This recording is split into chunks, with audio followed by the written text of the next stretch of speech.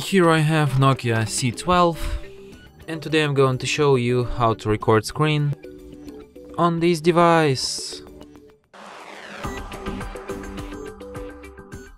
So to do this, firstly you have to go to the upper bar,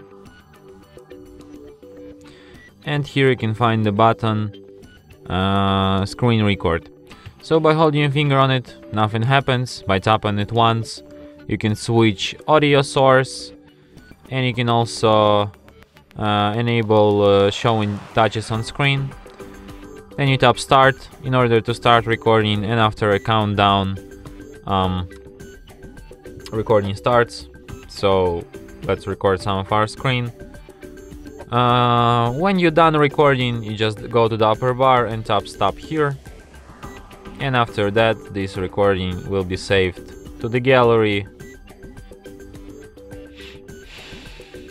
to the folder movies, and here it is.